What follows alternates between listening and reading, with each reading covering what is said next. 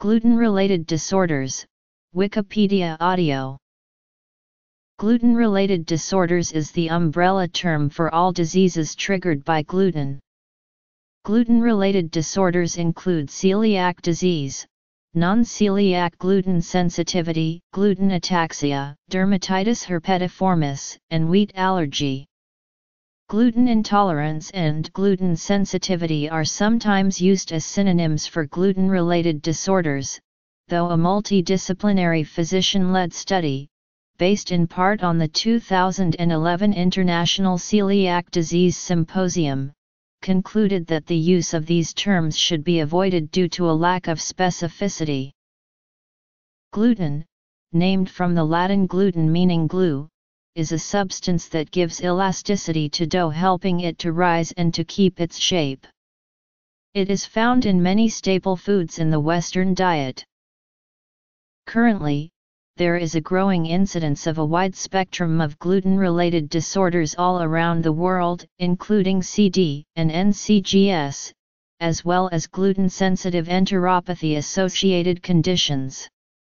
The increase may be explained by the progressive westernization of diet, the expanded reach of the Mediterranean diet, the growing replacement of rice by wheat in many countries, the development in recent years of new types of wheat with a higher amount of cytotoxic gluten peptides, and the higher content of gluten in bread and bakery products, due to the reduction of dough fermentation time. Types. The following classification of gluten-related disorders was announced in 2011 by a panel of experts in London, and published in February 2012. Autoimmune conditions related to gluten include celiac disease, dermatitis herpetiformis, and gluten ataxia. There is research showing that in certain patients with gluten ataxia, early diagnosis and treatment with a gluten-free diet can improve ataxia and prevent its progression. The population of patients with gluten ataxia and other neurological conditions appears to have a different HLA distribution, in particular more HLA-DQ1, compared to the population of typical celiac disease patients who have HLA-DQ2 and HLA-DQ8.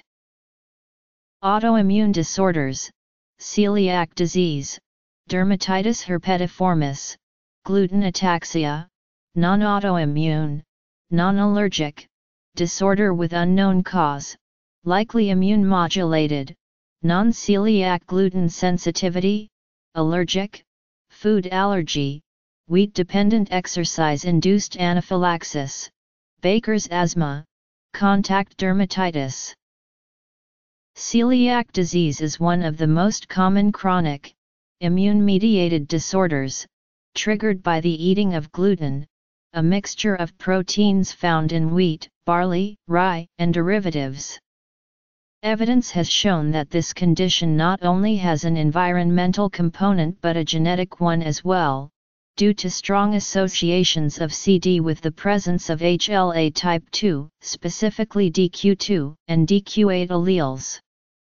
These alleles can stimulate a T-cell mediated immune response against tissue transglutaminase, an enzyme in the extracellular matrix, leading to inflammation of the intestinal mucosa and eventually villous atrophy of the small intestine. This is where the innate and adaptive immune response systems collide.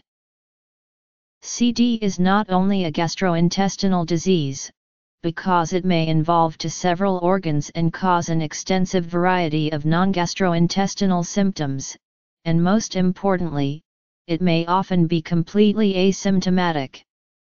Added difficulties for diagnosis are the fact that serological markers are not always present and many patients may have minor mucosal lesions, without atrophy of the intestinal villi. Diagnosis of CD should be based on a combination of patient's familial history, genetics, serology, and intestinal histology. CD affects approximately 1–2% of general population all over the world, but most cases remain unrecognized, undiagnosed, and untreated, and exposed to the risk of long-term complications. Patients may suffer severe disease symptoms and be subjected to extensive investigations for many years, before a proper diagnosis is achieved. Untreated CD may result in the lack of absorption of nutrients, reduced quality of life, iron deficiency, osteoporosis, an increased risk of intestinal lymphomas and greater mortality.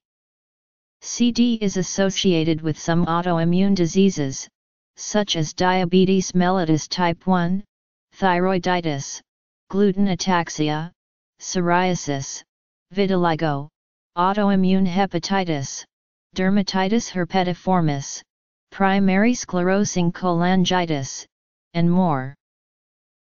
CD with classic symptoms, which include gastrointestinal manifestations such as chronic diarrhea and bloating, malabsorption of certain vitamins and minerals, loss of appetite, impaired growth, and even bone pain, is currently the least common presentation form of the disease and affects predominantly to small children generally younger than 2 years of age. CD with non-classic symptoms is the most common clinical found type and occurs in older children, adolescents, and adults. It is characterized by milder or even absent gastrointestinal symptoms and a wide spectrum of non-intestinal manifestations that can involve any organ of the body such as cerebellar ataxia, hypertransaminasmia and peripheral neuropathy. As previously mentioned, CD, although very frequently, may be completely asymptomatic both in children and adults. Typical symptoms of celiac disease: positivity of serum celiac disease immunoglobulin, A-class autoantibodies at high titer, human leukocyte antigen DQ2 or DQ8 genotypes, celiac enteropathy at the small bowel biopsy, and response to the gluten-free diet. To date, the only available medically accepted treatment for people with celiac disease is to follow a lifelong gluten-free diet. Dermatitis herpetiformis, or During-Brock disease, is a chronic blistering skin autoimmune condition, characterized by the presence of skin lesions that have an extensive and symmetrical distribution, predominating in areas of greater friction, and affecting mainly both elbows, knees, buttocks, ankles, and may also affect the scalp and other parts of the body, and non-symmetrical occasionally. The lesions are vesicular crusted and when flake off, they evolve to pigmented areas or achromic and intense burning, itchy and blistering rash. Despite its name, DH is neither related to nor caused by herpes virus. The name means that it is a skin inflammation having an appearance similar to herpes. Autoimmune disorders. The age of onset is variable starting in children and adolescents but can also affect individuals of both sexes indistinctly at any age of their lives. A fact that difficults its diagnosis is the relatively common presentation with atypical manifestations. Some patients may show erythema or severe pruritus alone, wheals of chronic urticaria, purpuric lesions resembling petechiae on hands and feet, palmoplantar keratosis, leukocytoclastic vasculitis-like appearance, and slash or lesions mimicking prurigo pigmentosa. DH may be confused with many different cutaneous lesions, such as atopic dermatitis, eczema, urticaria, scabies, impetigo, polymorphic erythema, and other autoimmune blistering diseases. DH is considered to be as the celiac disease of the skin. For this reason, the new guidelines of the European Society for Pediatric Gastroenterology, Hepatology, and Nutrition for the diagnosis of celiac disease conclude that its proven presence, by itself, confirms the diagnosis of celiac disease. Nevertheless, duodenal biopsy is recommended in doubtful DH cases, or if there are suspected gastrointestinal complications, including lymphoma. People with DH have different degrees of intestinal involvement, ranging from milder mucosal lesions to the presence of villous atrophy. The main and more efficacious treatment for DH is following a lifelong gluten-free diet, which produces the improvement of skin and gut lesions. Nevertheless, the skin lesions may take several months or even years to disappear. To calm itching, dapsone is often recommended as a temporary treatment, during the time it takes for the diet to work, but it has no effect on the gastrointestinal changes and may have important side effects. Non-celiac gluten sensitivity, or gluten sensitivity, is a syndrome in which patients develop a variety of intestinal and/or extra-intestinal symptoms that improve when gluten is removed from the diet, after celiac disease and wheat allergy are excluded. NCGS, which is possibly immune-mediated, now appears to be more common than celiac disease, with the prevalence estimated to be 6–10 times higher. Gastrointestinal symptoms, which resemble those of irritable bowel syndrome, may include any of the following: abdominal pain, bloating, bowel habit abnormalities, nausea, aerophagia, gastroesophageal reflux disease, and aphthous stomatitis.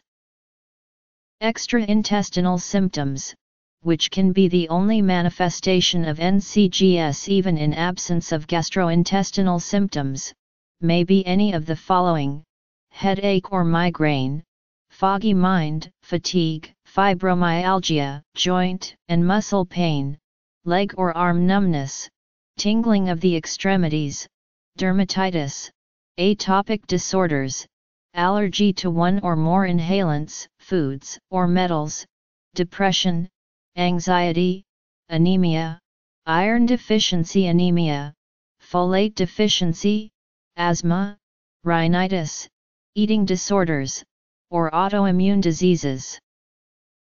Celiac disease. Dermatitis herpetiformis. Among extra-intestinal manifestations, NCGS seems to be involved in some neuropsychiatric disorders, principally schizophrenia, autism and peripheral neuropathy, and also ataxia and attention deficit hyperactivity disorder. Non-celiac gluten sensitivity. Wheat allergy. Other conditions or risk factors. Symptoms. Causes.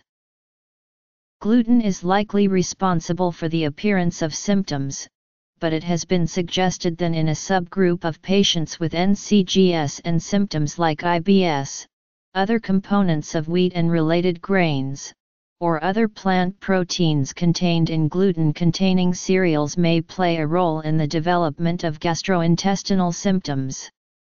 ATIs are about 2–4% of the total protein in modern wheat and 80–90% in gluten. In a review of May 2015 published in Gastroenterology, Fasano et al. Conclude that ATIs may be the inducers of innate immunity in people with celiac disease or NCGS, and FODMAPs that are present in gluten-containing grains cause mild wheat intolerance at most, which is mainly limited to gastrointestinal symptoms. As occurs in patients with celiac disease, the treatment is a gluten-free diet strict and maintained, without making any dietary transgression. Whereas celiac disease requires adherence to a strict lifelong gluten-free diet, it is not yet known whether NCGS is a permanent, or a transient condition. Theoretically, a trial of gluten reintroduction to observe reaction after 1–2 years of strict gluten-free diet might be advisable.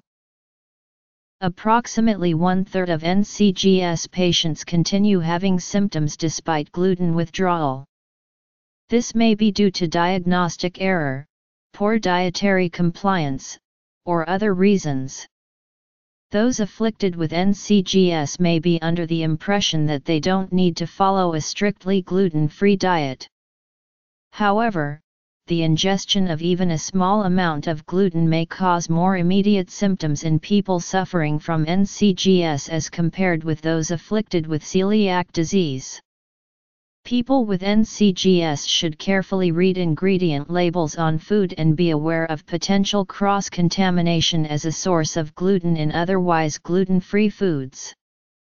To find out if there are unintended ingestions of gluten, an exhaustive evaluation with the advice of a celiac disease specialized dietitian could be necessary. Immunochemistry of glutens. In some cases, patients can significantly improve with a low FODMAPs diet in addition to gluten withdrawal and/or a GFD with a low content of preservatives and additives. Furthermore, associated to gluten sensitivity, NCGS people may often present IgE-mediated allergies to one or more foods, and it is estimated that around 35% of patients suffer some food intolerances, mainly lactose intolerance. People can also experience adverse effects of wheat as result of a wheat allergy. Gastrointestinal symptoms of wheat allergy are similar to those of celiac disease and non-celiac gluten sensitivity, but there is a different interval between exposure to wheat and onset of symptoms. Wheat allergy has a fast onset after the consumption of food containing wheat and could be anaphylaxis. The treatment of wheat allergy consists of complete withdrawal of any food containing wheat and other gluten-containing cereals. Nevertheless, some patients can tolerate barley, rye, or oats. Antibodies to alpha-gliadin have been significantly increased in non-celiac individuals with oral ulceration. Anti-alpha-gliadin antibodies are frequently found in celiac disease, to a lesser degree subclinical CD, but are also found in a subset who do not have the disease. Of people with pseudoexfoliation syndrome, 25% showed increased levels of anti-gliadin IgA. Other patients that are also at risk are those taking gluten despite having the disorder, or whose family members with CD. In addition, patients with autoimmune conditions are also at risk for CD. It has just been found that there is a risk of death in CD. Therefore, gluten intake should be limited before or even after the diagnosis. 1/4 of people with Sjogren's syndrome had responses to gluten. Of 5 that had positive response to gluten, only 1 could be confirmed as CD and another was potentially GSE, the remaining 3 appear to be gluten sensitive. All were HLA-DQ2N/or DQ8 positive. More than 250 symptoms of gluten sensitivity have been reported, including bloating, abdominal discomfort or pain, constipation, and diarrhea. Sensitivity may also present with extra-intestinal symptoms, including headache, brain fog, tingling and/or numbness in hands and feet, fatigue, as well as muscular disturbances and bone or joint pain. Also, neuropsychiatric manifestations have been reported on. When enteropathy develops in early childhood, symptomatic disease is more rapidly evident. A survey of geriatrics with celiac disease in Finland revealed that the incidence of disease was much higher than the general population. Allergic disease may rise or fall with age. Certain evidence points to the increased or daily use of nonsteroidal anti-inflammatory factors as an increased risk factor for urticaria or anaphylaxis, and the sensitizing dose may include low-dose aspirin therapy used in the treatment of heart disease. NCGS may be a late-onset condition. In a prospective study performed among adults of 18 to 80 years, the median age of disease onset was found to be 55 years, with a 6 times higher prevalence in females than in males. In a recent double-blind, placebo-controlled challenge by B. Sikierski et al. In a few patients with IBS, the authors found no difference between gluten or placebo groups, and the concept of NCGS as a syndrome was questioned. Nevertheless, probably the reintroduction of both gluten and whey protein had a nocebo effect similar in all patients, and this could have masked the true effect of gluten/wheat reintroduction. Pathophysiology. Triticea glutens are important factors in several inflammatory diseases. The immunochemistry can be subdivided into innate responses, Class II mediated presentation, Class I mediated stimulation of killer cells, and antibody recognition. The responses to gluten proteins and polypeptide regions differs according to the type of gluten sensitivity. The response is also dependent on the genetic makeup of the human leukocyte antigen genes. In enteropathy, there are at least 3 types of recognition: innate immunity, HLA-DQ, and antibody recognition of gliadin and transglutaminase. In NCGS, there is high AGA-IgG in more than half of the cases. In wheat allergy, there appears to be an innate component, and the response pathways are mediated through IgE against gliadin and other wheat proteins. Compared to the pathophysiology of celiac disease, the pathophysiology of NCGS is far less understood. Genetics. A literature review of 2014 found that patients suffering from NCGS are a heterogeneous group, composed of several subgroups, each characterized by different pathogenesis and clinical history, and, probably, clinical course. Celiac disease and NCGS are closely linked with human leukocyte antigen class II genes, HLA-DQ2 and HLA-DQ8, located on chromosome 6p21. Nearly all CD patients are NLA-DQ2/HLA-DQ8 positive, with 95% HLA-DQ2 and the rest usually HLA-DQ8. However, the specificity of HLA-DQ2 and/or HLA-DQ8 for CD is low, with estimates ranging from 36% to 53%. In NCGS patients, the HLA-DQ2 and/or HLA-DQ8 alleles are present in only about 50%, which is still a greater proportion than in the general population. Complications. Diagnosis. Treatment. Studies using anti-gliadin antibodies reveal that diagnosed or untreated individuals with AGA have an increasing risk for lymphoid cancers and decreased risk for other conditions associated with affluence.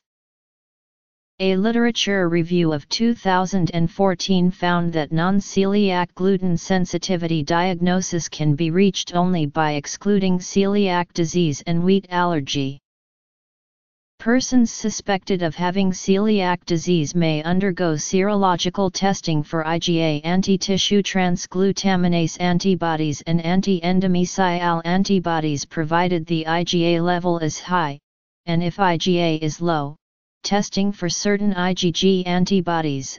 In case of positive serological indication, a duodenal biopsy may confirm active celiac disease. Eliminating the possibility of CD can generally also be done by adding HLA-DQ typing. The absence of HLA-DQ2 and HLA-DQ8 has a very high negative predictive value for CD, and the predictive value can be further enhanced by including HLA-DQ 7.5. Without serological or HLA-DQ2/8 positivity, celiac disease is likely not present. HLA-DQ typing has a practical advantage in that it is the only diagnostic test that allows to exclude CD when a patient is already on a gluten-free diet. However, as not only celiacs are HLA-DQ2/HLA-DQ8 positive, this method has a higher false positive rate than anti-TG2 and EMA antibody testing. A 4 of 5 rule was proposed 2010 for confirming celiac disease, with the disease confirmed if at least 4 of the following 5 criteria are satisfied. For diagnosis of wheat allergy, allergy tests are available. For patients with celiac disease, a lifelong strict gluten-free diet is the only effective treatment to date. For patients diagnosed with NCGS, there are still open questions concerning, for example, the duration of such a diet. For patients with wheat allergy, the individual average is 6 years of gluten-free diet, excepting persons with anaphylaxis, for whom the diet is to be wheat-free for life. A gluten-free diet should not be started before the tests for excluding celiac disease have been performed, for the reason that the serological and biopsy tests for celiac disease are reliable only if the patient is consuming gluten. Preferably, newly diagnosed celiacs seek the help of a dietitian to receive support for identifying hidden sources of gluten, planning balanced meals, reading labels, food shopping, dining out, and dining during travel. Knowledge of hidden sources of gluten is important for celiac disease patients as they need to be very strict regarding eating only gluten-free food. For NCGS patients, it is not certain how strict the diet needs to be. Balanced eating is important because unless particular care is taken, a gluten-free diet can be lacking in vitamins, minerals, and fiber, and be too high in fat and calories. The inclusion of oats in gluten-free diets remains controversial. Avenine present in oats may also be toxic for celiac sufferers. Its toxicity depends on the cultivar consumed. Furthermore, oats are frequently cross-contaminated with gluten-containing cereals. In the United States, fewer cases of CD have been found compared to other countries. The incidence of celiac disease and of wheat allergy is estimated each to lie at around 1% of the population.